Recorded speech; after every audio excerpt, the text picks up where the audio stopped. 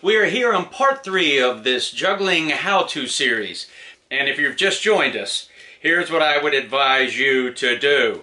I'm going to need you to look right up here in the corner of the video where that eye is and catch up with us where we have the parts 1 and part 2 of how to juggle those balls. If you'll just follow those, you're going to get this 3-ball juggling so much quicker.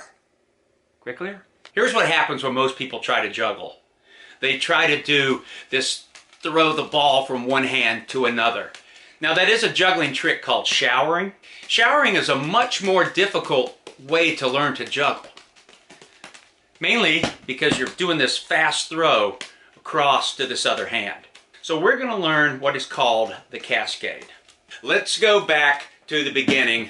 First thing we learned was throwing one ball back and forth, hand to hand, at the same height, in the same arc. Step 2, we review the 2-ball toss. 1, 2, 1, 2. Throw, throw, catch, catch. And I wanted to say, if you keep going right, left, right, left, right, left, you're kind of missing half the pattern, because once you start juggling 3, you're in this kind of a pattern right here. Right, left, left, right, right, left. What we're going to talk about next is the 3 throws. All right, mentioned at the beginning. First ball will be the white. That'll be the first thrown. This will be the second ball. This will be the third. We're just doing 3 throws. And keep in mind, that throw is just the same height as every throw we've been doing. Because what we're shooting for 3 is just 3 throws, 3 catches. 1, 2, 3. And then we're in this position now. 1, 2, 3. 1, 2, 3. 1, 2, 3. And I know what's happening. You folks that are right-handers, it's going 1, 2! That left one is flying out. And left-handers, you're throwing your first one, and the right hand is flying out. It helps some people to go up against the wall. Don't use stucco, because it'll bust your knuckles. And to be against that wall, it kind of keeps you from throwing that ball too far out. Matter of fact, if you get the right wall, you can just kind of keep rolling those balls up the wall like that. A lot of new jugglers want to raise their hands up as they're juggling because they feel like they can get to the ball quicker, and their shoulders come up and their hands come up. You want to keep your hands down a little lower so they're kind of floating in here between, about where your belt buckle is and coming kind of up to your chest. If you just look at where my hands are right now, watch how low they go when I make that throw.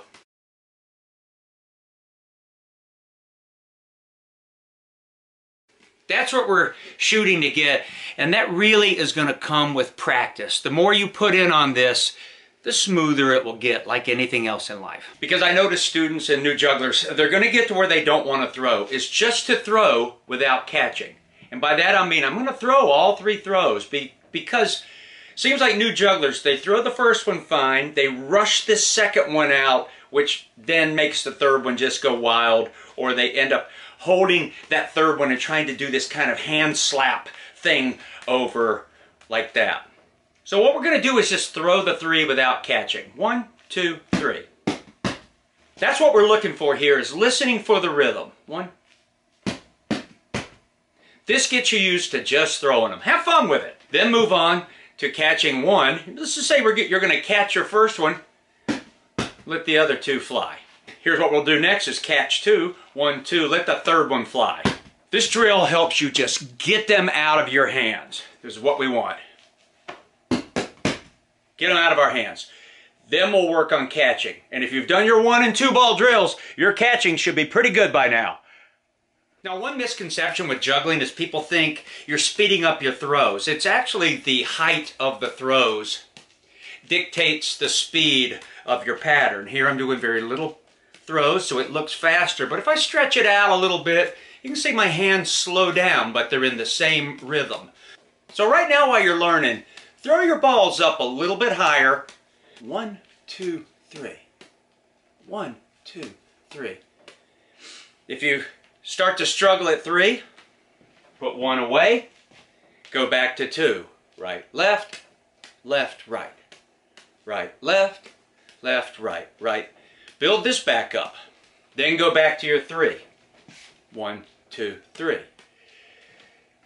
If you're struggling at 2, go back to 1. Always come back to 1 and do 10 throws back and forth through this whole process.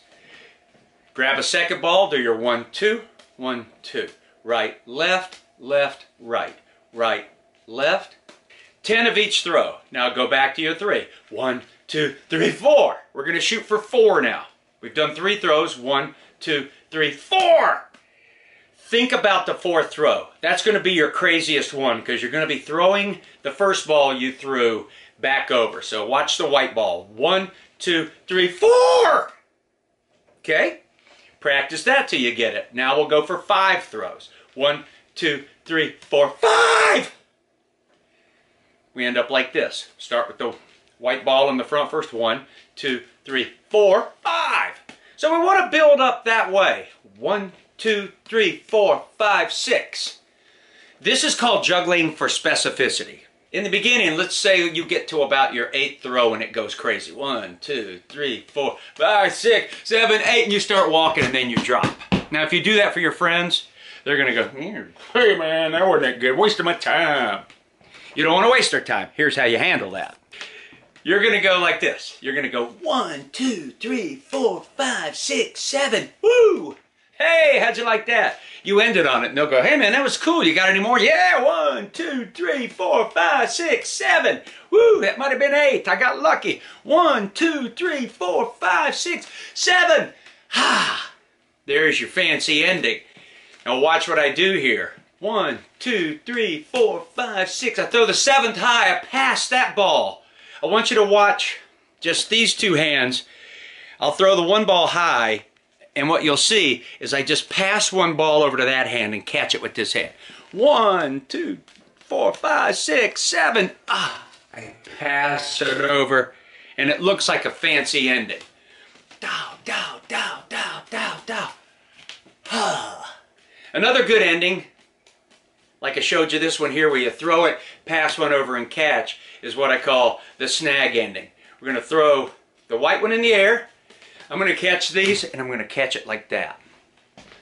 That's a powerful move. That's in your face. So I did the same thing when I threw this one up. Because I'm left-handed, I catch better with this hand. I just placed that ball here, and as this one was dropping, I did what's called an overhand snag.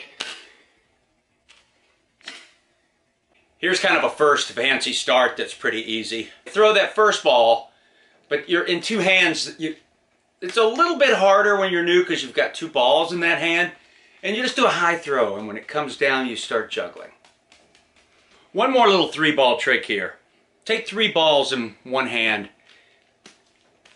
Throw them back over to the other hand. The first ball will come into my hand. It's going to be back to the palm. Second ball comes here. It's kind of caught between my finger, my forefinger, and my thumb. And I really just have these 2 fingers left and this little pocket right there. And that's where my 3rd ball is going to get caught. Same back to this. And that's going to be the first throw out, is the last throw you made. 1. And now we're going to throw the second throw, which is the thumb and forefinger. And then the one that's back in your palm there. 1, 2, 3. If you catch and end your pattern with this, 1, 2, 3, it gets you right back into juggling again. 1, 2, 3. I throw 1 up and I'm juggling. Or just going 1, 2, 3. You want more? 1, 2, 3. You still want more? 1, 2, 3. Okay. Alrighty. Now a lot of people ask where to look. I'm kind of sort of staring up here. I can see them all going on there. Alright, so it's not that hard. I'm not really watching one particular ball. I'm sort of staring right here through the pattern. And this is not even a bad little exercise to do. It's just, but try to do it in a rhythm. 1, 2, 1, 2, 1, 2, 1, 2, 1, 2. Because juggling is all about rhythm. Now it is time for you to log some time. Have fun with it. No stress. It's not your job. Okay, here's a little technique I often use to show my students of how to kind of get the rhythm. It's called a placement game. So this is my right hand. This will be the first ball, the second ball, the third ball. I'm just going to place this one. Bam.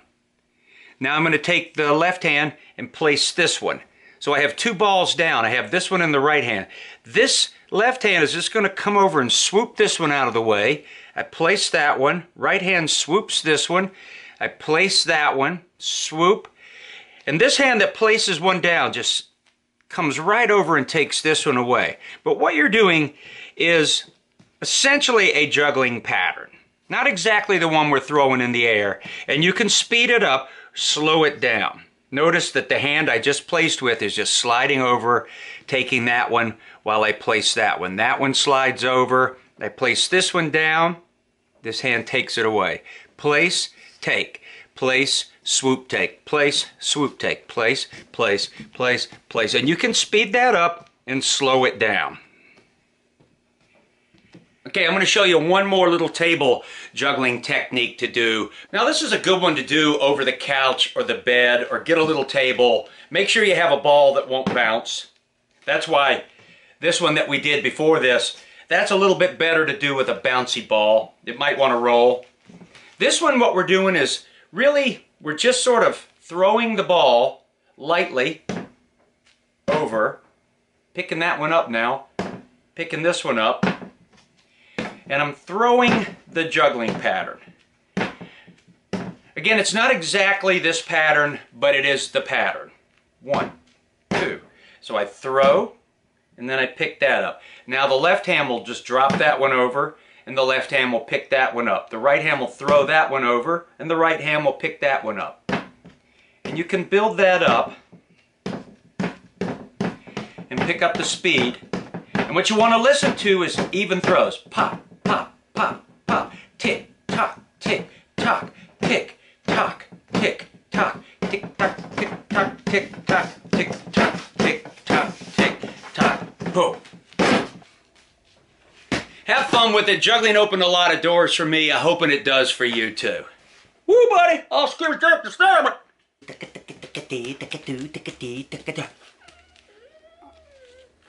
That's a classic. Okay, so here's a little assignment. Some of you asked about 4 balls. So by looking at this, you can kind of tell what's going on. They don't switch. They don't cross over.